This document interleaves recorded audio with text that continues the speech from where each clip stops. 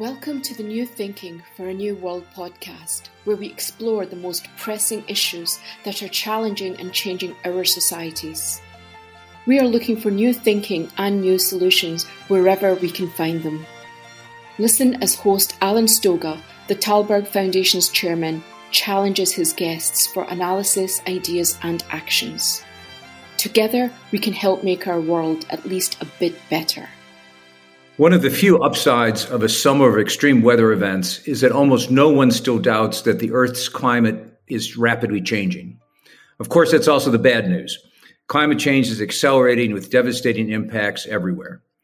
But nowhere is warming faster than the Arctic, and the consequences could be awful if melting glaciers and potential methane releases trigger tipping points in global systems. What is the reality on the ground in the far north? How fast are conditions changing? And more importantly, what can be done to mitigate or adapt to rapid change? What can the rest of us learn from those efforts?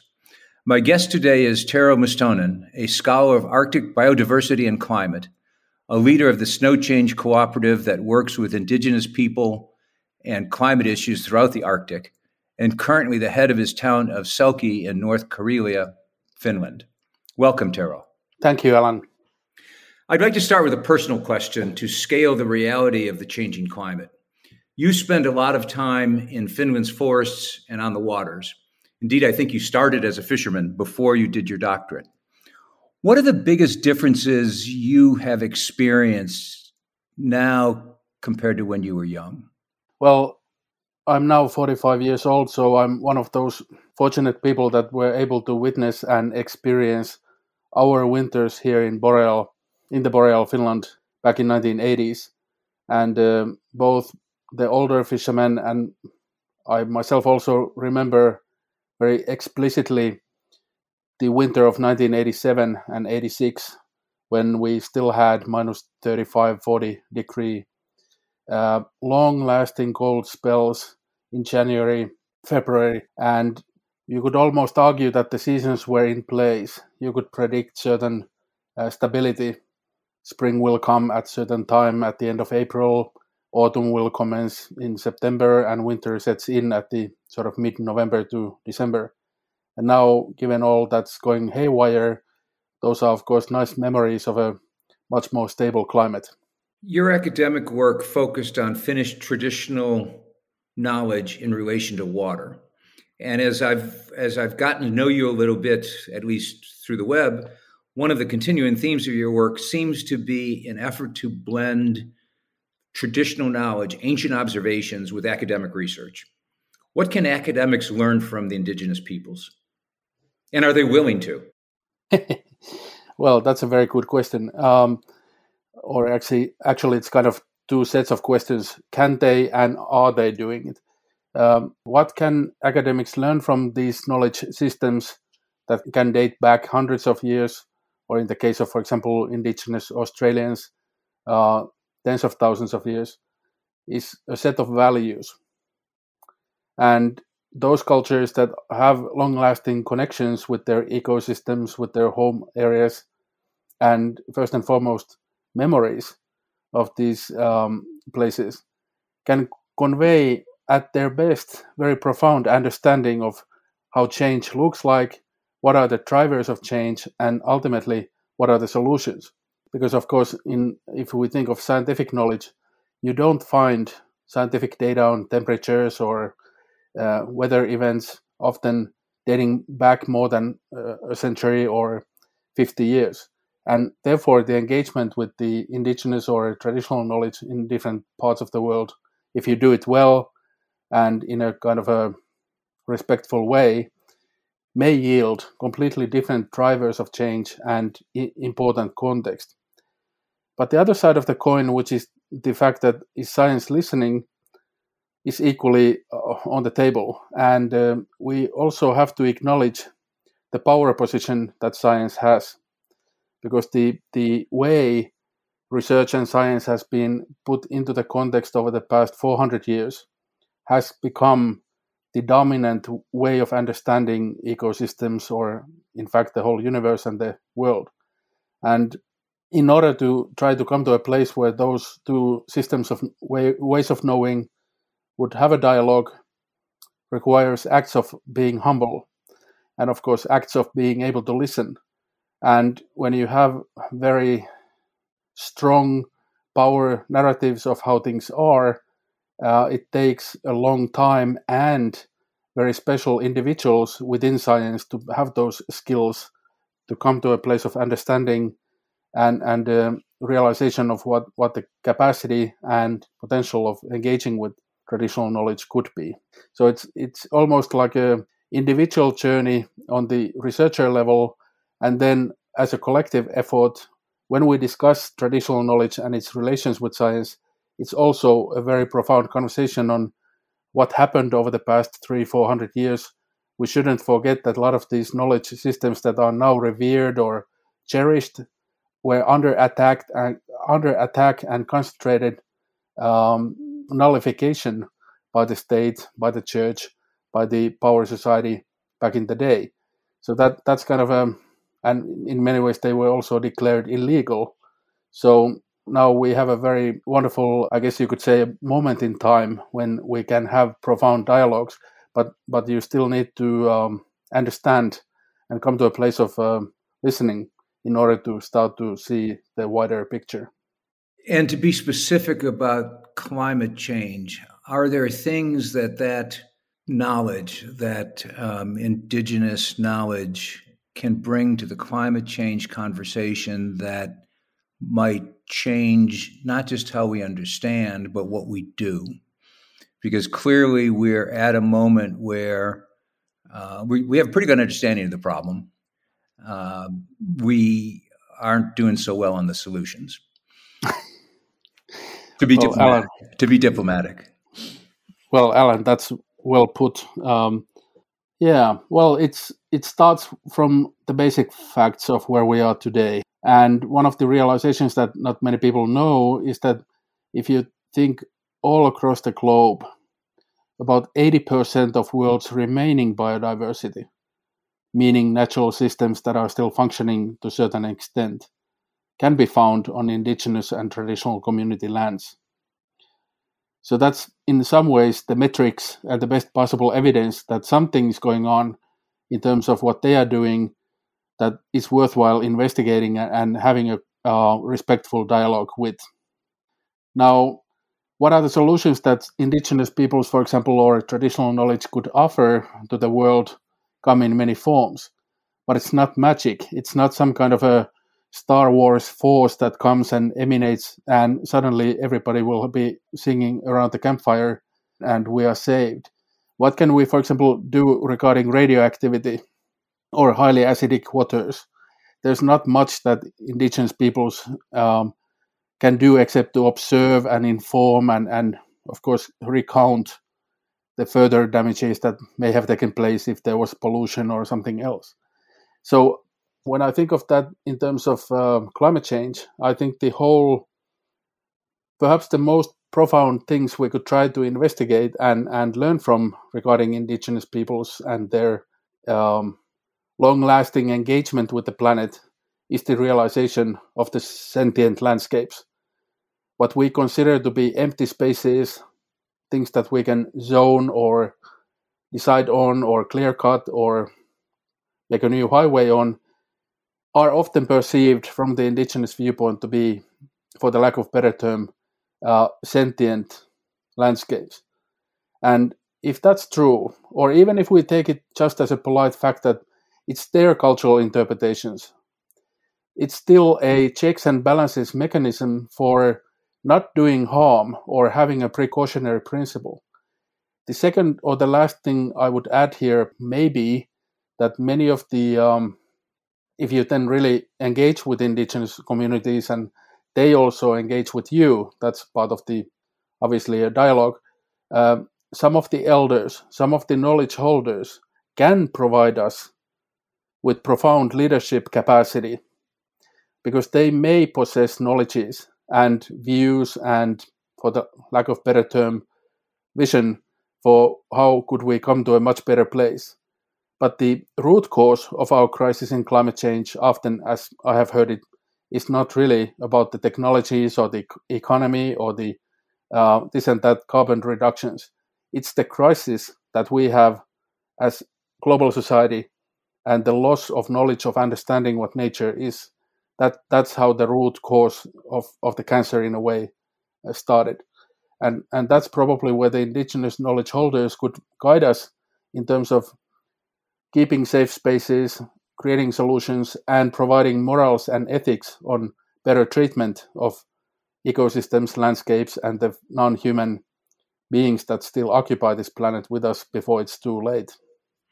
Let me use that to segue to the work of SnowChange. You, SnowChange, are advocates and even better, practitioners of rewilding. Along with other European organizations, you guys have restored and recovered already substantial damaged landscapes, buying and transforming, in particular, former peat production sites. What is the science behind rewilding, and what are the possibilities? Yeah. Well, we want to call it often northern rewilding in the sense that the kind of societies that exist in the Arctic and in the Boreal are also peoples that have, for the lack of better term, retained ways of life, for example, fisheries, hunting systems, and gathering economies, reindeer herding, and whatever the case, that are very ancient. There are practices here and knowledge that can be combined with science to restore and, as you said, provide for large-scale and landscape-wide rewilding. The logic behind our work, for example, here, and this take on rewilding, this specific way of doing it, has to do with the fact that no more land is being made, or maybe in China or some Hong Kong, they are creating artificial islands. But the fact remains that on this planet, there's not a single hectare or acre being made anymore. And now that we are so deep into this crisis, it's obvious that we have to conserve and maintain those core ecosystems that are still functioning, delivering, and offering us climate security. And however, the vast potential, especially in the boreal forests and peatlands on climate change action, comes then into play. And what I mean by that is that not all people know that 1/3 of world's soil-based carbon is located in the Arctic and in the boreal peatlands and forests. And many of those sites are degraded. They have been utilized by humans for peat mining, for forestry, for ditching, or whatever the cause might have been back in the day. Now we have come up with a way of combining traditional knowledge and the latest science to move fast on over landscapes and rewild them. And what that actually implies in practice is that sometimes, depending on the site, you always have to look at the actual site. We may have to have an early human intervention. So if it's a moonscape, there's nothing in the ecosystem. We may have to use caterpillars, diggers, and things like that to create, for example, wetlands that can then instigate and be the seed action for return of the succession of boreal peatland, the species, the birds, the sphagnum, and other drivers of natural processes on those sites. But there's a point in time, and we of course hope always that this point is as early as we can, when we let go. And the notion of rewilding is to really trust nature and her guidance on who comes back, in what order, and how. And in short, the action on rewilding here in the north, in the boreal peatland especially, matters for the whole planet in two ways. One, we are recreating huge carbon sinks and saving a lot of carbon on the ground. So, for example, on a 100-hectare site, we might be able to stop over 1 million kilos of CO2 from being emitted to the atmosphere a year. These are not trifle numbers. And secondly, because so many of the birds of the world come here to nest in the summertime, we are able to create safe havens for biodiversity that are then again part of the huge northern wonderful puzzle of how nature functions. And ultimately, these become also equity sites where our communities that have faced large-scale natural extraction by the state, for example, we are now healing and restoring these, rewilding these lands and creating jobs, creating well-being, and many people are feeling proud of the fact that their traditional knowledge, their commitment to restoration of habitats is taken seriously. What is the potential for rewilding? Rewilding, to quote Sir David Attenborough, is probably our only chance globally to maintain biodiversity. And the logic behind that is that we need to secure even the damaged lands back for nature. If we think globally, the trouble starts with the pollinators, loss of wetlands, and the change of ecosystem services that are currently collapsing worldwide.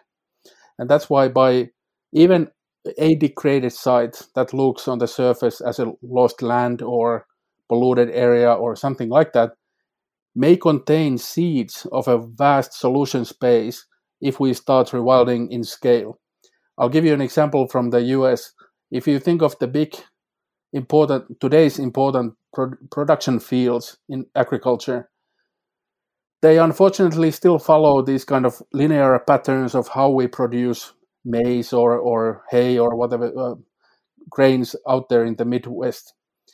Rewilding could be coming in and saying to the farmers and to the people, you will earn better money and we will try to make this work better on your lands if you allow more, for example, natural succession happening, wetlands here and there, trapping of carbon dioxide using more natural style landscapes and so on and so on. It's not actually against anybody. You can rewild pretty much from New York City to Greenland if you know what you are doing. The only place probably where you can't do much is Antarctica because of the still ice that hopefully stays there. But the potential for rewilding matters on global scale. And as I said before, it can't replace the realization that we need to preserve those core areas, Amazonia, the tundra, Alaska, and so on. But it can be a very powerful and fast mechanism to come to a place to suck more carbon dioxide out of the atmosphere by recreating natural carbon sinks and sites, and give what we, I think, need first and foremost, space and time for species to function, because without the pollinators, we won't be here for too long either.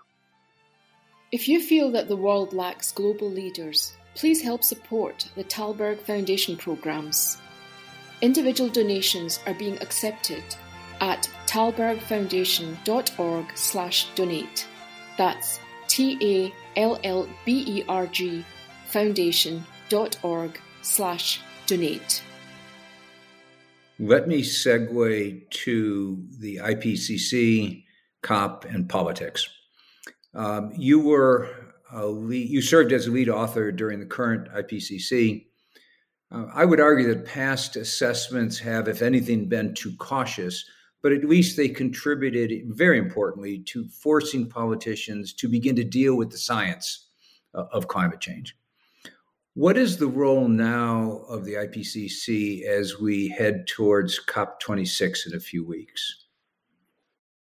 Alan, that's a very timely question. I have spent all of today, with my colleagues drafting the summary for the policymakers. And of course, we are exactly on this question now. However, IPCC operates within the world of science. It's the most important science process of what world's countries know about climate change. It has been criticized in the past for being too conservative, too slow, and it comes out every 7 years or 5 years with different reports. There's some advantages also to the fact that we take a couple of years to take stock of what science has been saying. And even a single paper actually doesn't matter too much. In order to come to a scientific consensus on a big issue like climate change, or how big and vast the changes are, or what's driving them, we need proper evidence. And that's why some of the IPCC will matter in COP in Scotland over the next few weeks and next month, because of the fact that, in a way, it's our evidence base. Now the governments, and it is the very first COP, and the report that's coming out now and came out in August, that's post Paris Climate Treaty. And for most part of the world's countries that are part of the Paris UN Agreement on climate change, that will be then like a checks and balances moment when the evidence is in place and they have to come to a agreement on what will we do on 1.5 or whatever the case. So in that sense, lifetimes have been spent and people have taken extraordinary measures in the world of science to, in the middle of COVID, to try to fight for the best possible report we can. But I'm the first person also to admit that the IPCC also needs reformative steps. We need to engage, for example, with indigenous knowledge, with vulnerable groups. And given the last thing that happened this summer over there in in the North American context was, of course, California and British Columbia, with the temperatures of 49.6 that nobody could foresee on this scale. And also the same kind of temperatures all across other parts of global south, huge fires in Siberia and so on and so on. So one of the things that we have to bear in mind is that IPCC is only what it is. It's a scientific summary of what we know, but it doesn't respond to day, and it can't advocate for sudden shifts like the one we saw in Lytton, BC with 49.6 temperature in Celsius. And that's why it falls back to civil society, politicians, and these leaders to realize where we are. I think they have ample evidence now, but that's what I have also said and felt for the past 30 years in previous rounds as well. And of course, I'm not too optimistic of getting a breakthrough there, but at least we have done all that we could within the IPCC. It's not a question of optimism or pessimism. It is a question of reality. Politicians in most countries, but certainly in too many countries, have been afraid to be honest with their citizens about where we are. That's the role the IPCC has played, and what needs to be done. But I'm curious, as a player in this game, and I use the word game with big air quotes on it. Do you think the real action that will matter is going to come from the top down, or come from agents like SnowChange, like other organizations that are actually doing stuff, as opposed to politicians who are in most cases subject to election every now and then, who are afraid to take dramatic action? If we're going to bend the arc of the changing climate, are the actors who bend it going to be those who are actually doing things, or are they going to be political leaders? Well, this is, of course, the most profound question of our time. It's also the most profound issue of our lifetime in the North and in the around the world. My personal opinion is that, which of course doesn't advocate the IPCC position, but just personally, is that most of the governments will fail, and most of the governments will be able to do something too late. That's why emergency services, and especially military, will have a role to play in large evacuation actions, rebuilding cities, recreating refugee camps. And probably it's only, unfortunately, the military systems that will ultimately be on hand when a lot of these horrible things will happen. And there's not much that we rely on in terms of the governments. However, the governments are the only thing we have. So it's also a debate on how much and to what extent we can maintain this particular kind of political order, financial order, security order in the world. And as long as we don't explore the unhealthy, and often it has been said they are also greedy, fundamentals of our global market system, for example, it is very unlikely that these kind of governments are able to function in time to save us from the worst, even though we, of course, try to supply them with the information every day. So therefore, the agency of change, or what will work, rests often with organizations that are having far longer vision of action beyond election cycles and commitment to their, for example, in our case, to our home communities and landscapes. I personally started this work 21 years ago, and It's only by witnessing the physical comebacks of species, cleaner waters, and the feeling and engagement with our rewilded sites and conservation sites that the hope starts to emerge. And ultimately, what we are discussing is a sense of reality. The machinery, the political realm, and the global society has a set view on reality. That's been funded and created by certain interest groups. Reality rests elsewhere, and organizations like ours or others that are doing this are often facing the world as it really happens, the good and the bad, and the kind of real world evidence that happens, whether it's Inuit whalers out in Alaska witnessing permafrost melt events or tsunami happening in Thailand, or and what I'm trying to say here is that there's a gap. How do we address that gap? The only way to address that gap is through two actions. Knowledge, so we have to communicate much better where we are and how bad things are, and try to inform and get more resources to this kind of work that actually does something and physically transforms landscapes back into health. And secondly, human societies are not led with intelligence, money, science, or market forces. Humans are often, and they should be led, in our opinion, with the spiritual guidance. And I don't use that word lightly.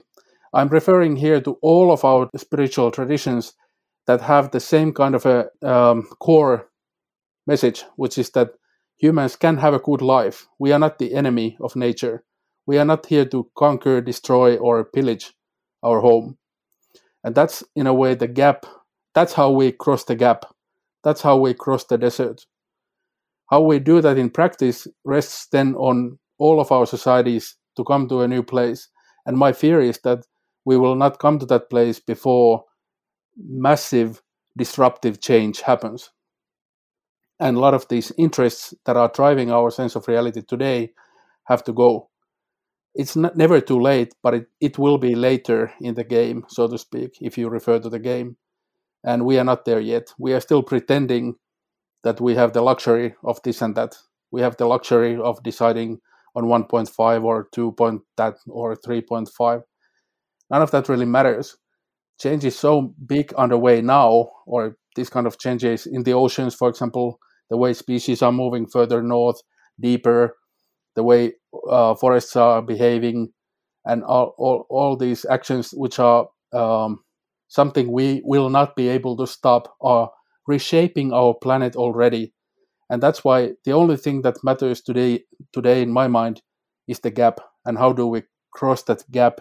We can do it in an orderly fashion with the minimal number of casualties, with the minimum number of damages, and minimum number of people harmed. Or we can do what humanity often does, which is the train full speed to the wall, and then we count the dead and pick up where we can. But we are in a nexus of a very profound moment on the planet. And I'm not too interested in actually, I get to meet with the governments and prime ministers and so on, but the real action is really always on the boots with the ground, or boots on the ground, and restoring every single acre and hectare. Because more we can do that, we can rely that there's a fighting chance for natural systems to continue to operate. And humans are nothing if those systems are not functioning. Do you think, and I use the word ordinary with humility in quotes, ordinary people understand or are beginning to understand what you just said? And again, I'm less interested in what presidents or prime ministers think than because they'll think and do or not do. But it really is, at the end of the day, about whether people begin to change attitudes, values, and ultimately act. Are you seeing that? You have a unique position because you deal both with the highest and with the most ordinary. Are people starting to get it, do you think? Well, the most profound and progressive peoples with the best knowledges are often the most poor and the ones that are there out in the ocean, for example, fishing. What comes to mind is a fishing community called Nibela in South Africa, where we formed direct links some years ago. They probably earn nothing, and they still try to maintain their way of life, their culture. It's a Zulu community, and we have been exchanging with them on fishing techniques. How do you make a good net? How do you choose your fishing spots? How do you build up your traditional knowledge, despite the huge geographical distance on that we have? We have so much in common with the traditional fishers of Nibela in South Africa. And the understanding that I have from all of my travels or all of our teams that operate around the world and my colleagues is that the so-called ordinary people are very much on board. They are very much aware of where we have to go. They are having also memory. And this memory has to do with the past of what happened. All those wars, all those colonial actions, all those 1970s, 1940s, 1800s. And of course, the present is the sum of all that happened in the past. That's why the political machinery often doesn't want to hear about the past, or at least in the way that it would be narrated by the people that really experienced the impacts. That's why the hope and understanding of what climate change implies, I think, it is shared by a majority. I wouldn't argue that all people will understand or care about the urgency or how bad things are actually right now. I think a lot of people are also surviving in a post-COVID and middle of COVID situation. I spoke earlier today to Alaska, to one of our Inuit partner villages, and they are heading to another lockdown because so many people are not taking the vaccine, and they are believing in those kind of stupid news that alter the truth. But the point is that any person living under these, what I said earlier about the sense of reality that's really built on living on the ground with the nature or in a city, and you live your normal life, are probably the people that will support most climate change actions because they understand that there's something to fight for. Life matters.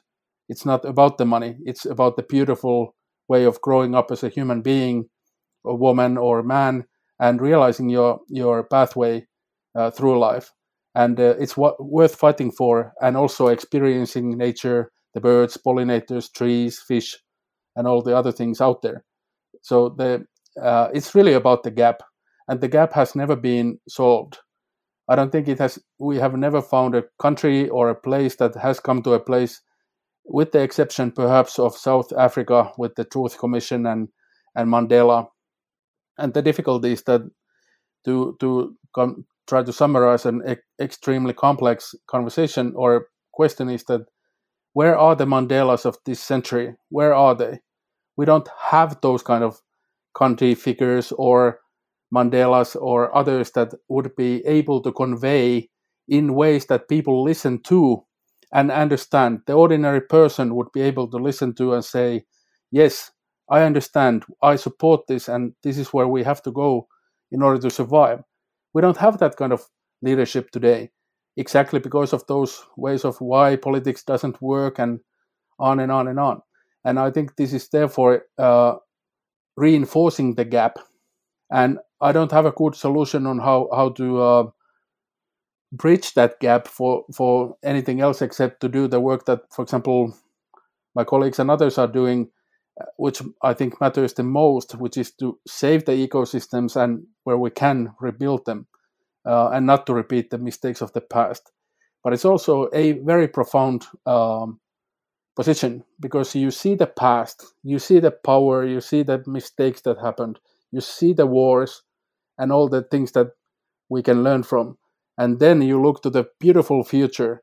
It will be a new planet, but it's still our home.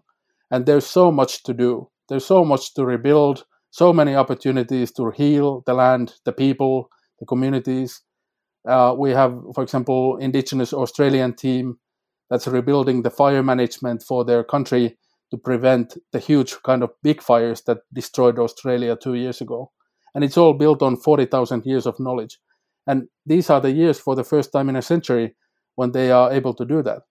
So it's also a very beautiful and profound moment in time for our communities to rebuild and work towards solutions. Thank you very much for that. I think the real point is not just mind the gap, but we've got to close that gap. And with work that you're doing, others are doing, that's possible. It's necessary for sure. Whether it's possible, I guess we leave to others to decide in the future. So thank you very much. I enjoyed the conversation. Thank you, Alan. All the best. Thank you for joining us. Please rate our show on Apple Podcast and subscribe. Meanwhile, you can find us on Facebook, Twitter, and Instagram. Or you can subscribe to our newsletter at tallbergfoundation.org to learn more about our work. That's TALLBERG foundation.org. Thank you, and we'll be back again next week for another episode of Tallberg's New Thinking for a New World. This podcast was brought to you through the generous support of SNF, the Stavros Niarchos Foundation.